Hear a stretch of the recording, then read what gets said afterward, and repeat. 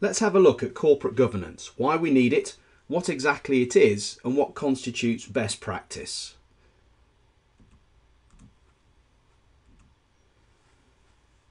Corporate governance is required because of a divorce between ownership and control. Shareholders own a business and they have their own objectives. What they would like the directors to do in the business is to work to ensure that their own objectives are met, to make sure the shareholders' objectives are met. But directors have their own objectives too, and they may, on occasion, differ from what the shareholders want. So, for example, if the directors are being paid a bonus based on profits produced for this year, it's no surprise that directors will work hard to produce profits for this year. That's not necessarily the same as producing long-term shareholder wealth. I could increase my profits this year by cutting back on training, by cutting back on research and development, by cutting corners, and I would make a profit this year and a bonus, but it wouldn't necessarily be good for the business. So what corporate governance does is seek to try and ensure that the directors behave in such a way as to ensure that the shareholders' objectives are met. Now, corporate governance is fairly big picture. It's to do with the structure of the board, the roles of the directors on the board and the subcommittees on that board, and how the board works, basically.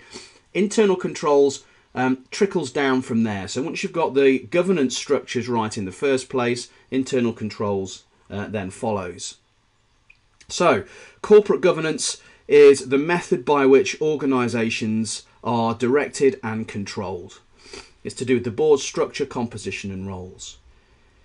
Now, starting off with board structure, there are various alternatives around the world for ways in which corporate governance structures are decided upon at a senior level.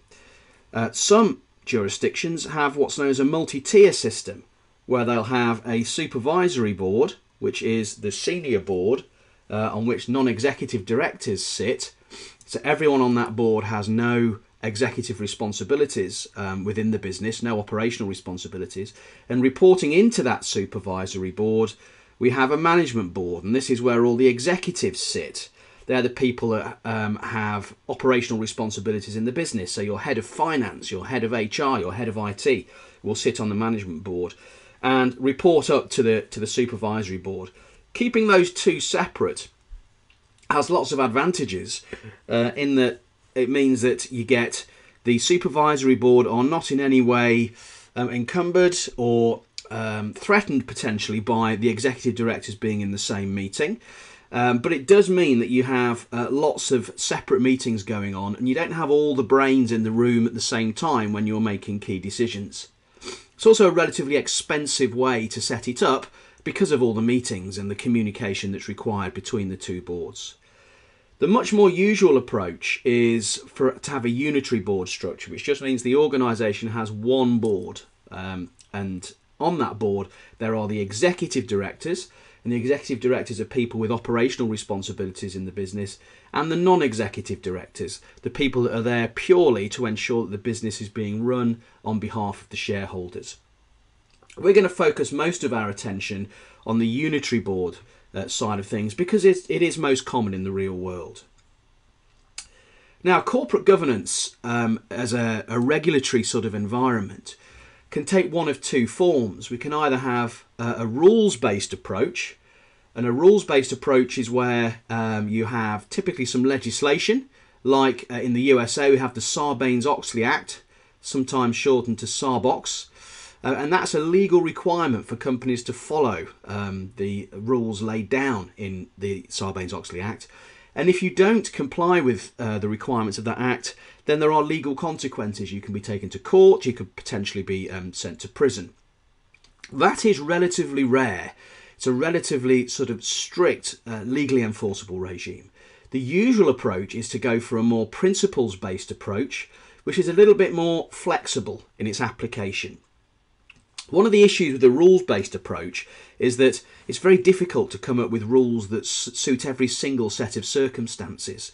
So with the principles-based approach, you lay out best practice principles that can be applied flexibly in different circumstances. So the principles-based approaches outline best practice, and we'll come on to what that best practice generally is in a minute. And it's normally required to be implemented on what's known as a comply or explain basis. This is slightly different from saying it's a voluntary code just because it's best practice.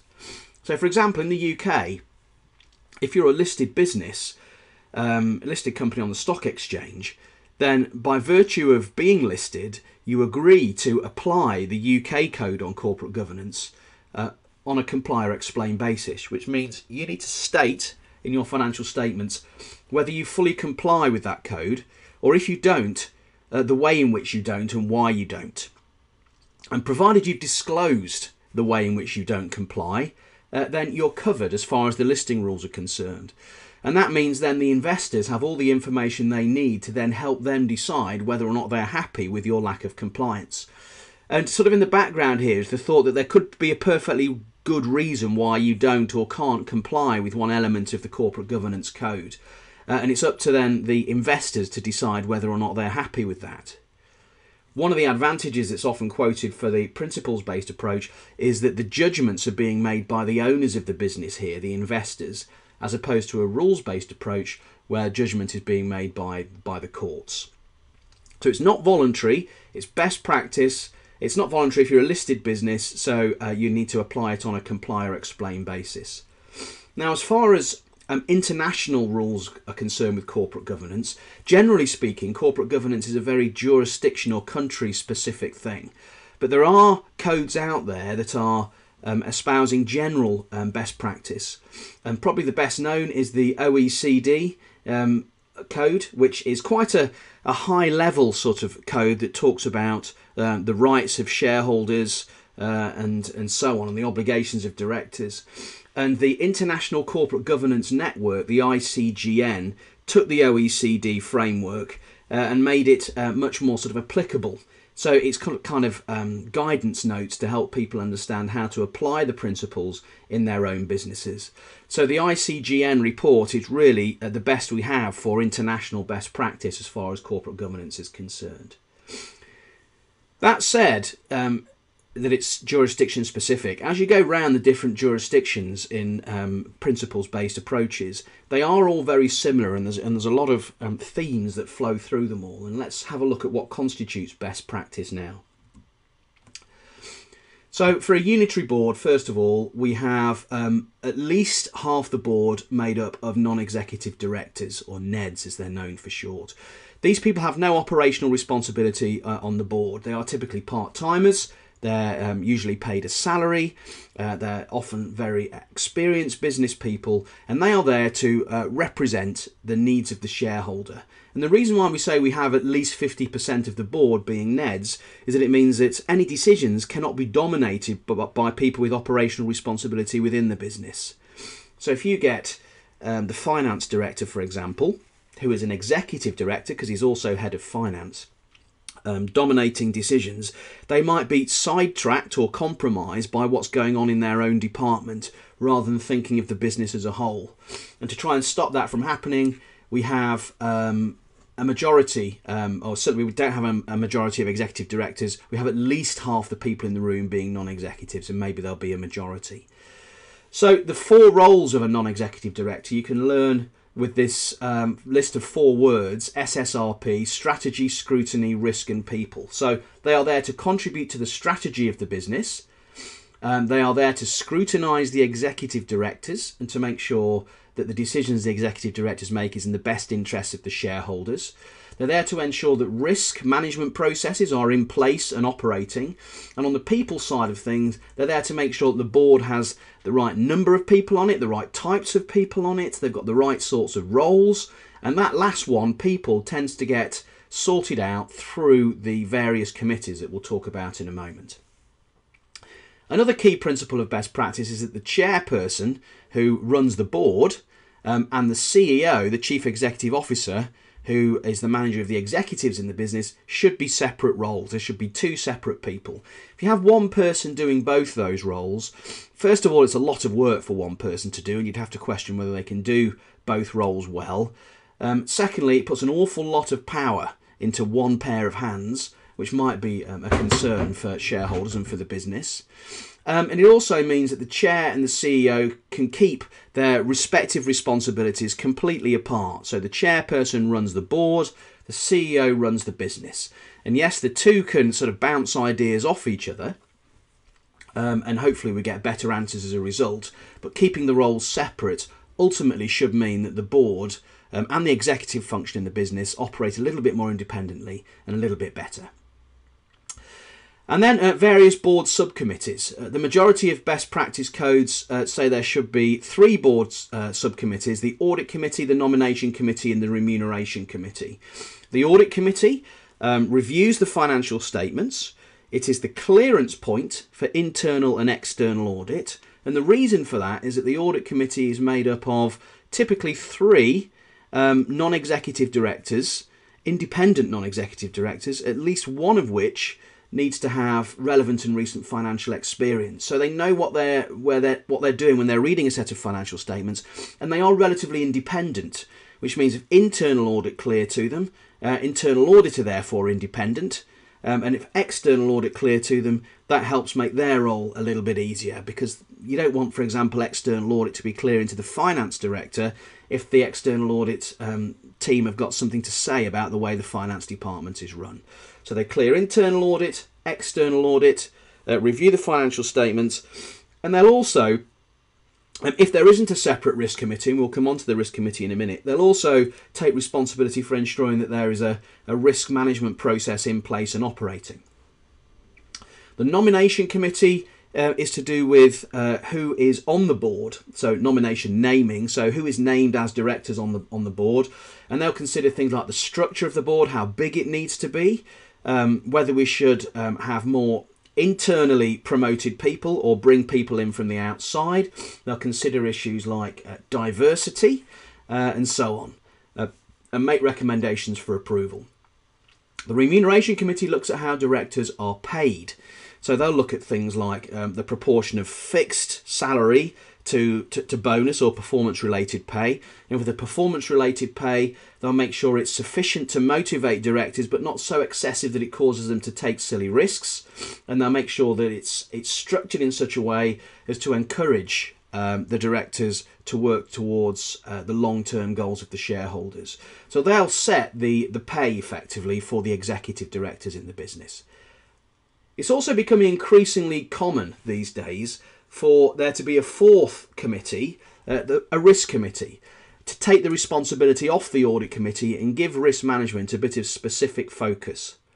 Now that's good in many ways. Not only does it give it specific focus, it also means that we can get some executive directors involved, because remember the audit committee is made up of non-executive directors. So if the audit committee are looking after risk, then there won't be any executive directors involved directly in looking after risk. So the risk committee gives it a bit of separate consideration to make sure that risk management is given the profile that it needs and the focus that it needs to operate well within the business. So they're the general sort of principles of best practice that you'll see with corporate governance. There are various others, but that's the main ones. Most corporate governance codes, this is based on the UK code, but this would be the same for any codes really around the world, focus on these 5 areas. So they'll look at leadership, so they'll look at the role of the chairman and the role of the CEO, and make sure those roles are separate and how they work, and make sure they work together well. And the effectiveness of the board, so making sure, for example, that directors have sufficient time to do their job, they have sufficient information given to them in sufficient time before meetings to enable them to come to well-reasoned decisions. And they ensure accountability of the board and clarify accountability of the different members of the board. They've got the different subcommittees there, but also to clarify that the board of directors are responsible for the performance and operations of the business as a whole, to ensure that directors are remunerated in an appropriate way, to encourage them to think like shareholders and to behave how shareholders would want them to behave, and also to ensure that they maintain relationships with those shareholders. So, for example, not seeing the annual general meeting as a purely legal administrative exercise, but using the AGM as a way to communicate with shareholders and to get shareholders involved in making key decisions in the business. It's also increasingly common to identify particular non-executive directors, sometimes called a senior non-executive director, to give them as a point of contact for shareholders to contact if they have any questions throughout the year, to try and improve relations with shareholders. There's a general point to finish on for the exam. Although there is a lot of sort of ideas and concepts surrounding corporate governance, if you imagine being a shareholder and you're employing somebody else to look after your business for you, if you think about the kind of things that you would worry about and how you'd make yourself feel better about those things, the sort of the control mechanisms you'd put in place, you usually find that what you're actually doing is describing the corporate governance code. So they have an underlying logic to them, which helps us in exams. Thanks for listening.